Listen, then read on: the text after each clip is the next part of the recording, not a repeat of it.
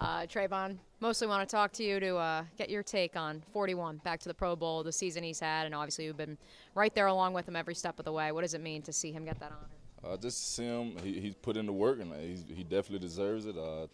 Just all the way from off season to now, you could tell that he's been locked in mentally, physically, and taking care of his body, and I'm just happy for him. Pretty sure there's a stat floating around there that if you guys aren't first, you're in the top three duos in the league in sacks. When you guys set out to begin the season with that goal and now being here at that moment, what does it mean to you? It means a lot just for the simple fact of we know our potential. It's not about what the people outside have to say about us as a rush group or individually. It's just we just coming in, trying to help our team get the W, and that's the main goal at the end, and everything else just take care of itself. Doug and Mike were asked a couple of times about you lining up inside this past weekend.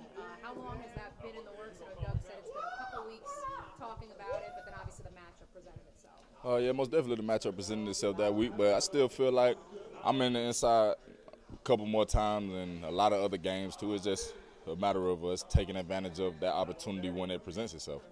Tennessee in particular this week, biggest thing that stands out when you look at the scouting report?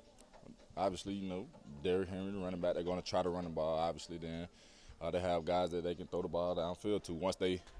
If they can't run, then that's probably what they're going to try to do. But we got to stop the run first. Doug stressed yesterday that you're not looking at other playoff scenarios. It's just you're going to try. The only option is winning. Most definitely. Just taking it one game at a time, and that's the next game. So that's the next. It's a big game because it's the next game, and for that simple reason, we just got to handle what's in front of us now, and then we'll take care of the rest later on. Since someone just yelled it through the locker room, going up against your old teammate Arden Key, you guys obviously still talk to him. Most definitely.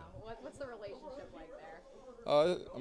That's my brother. Like, he was here when I first came in as a rookie. He helped me, and the relationship really hasn't changed.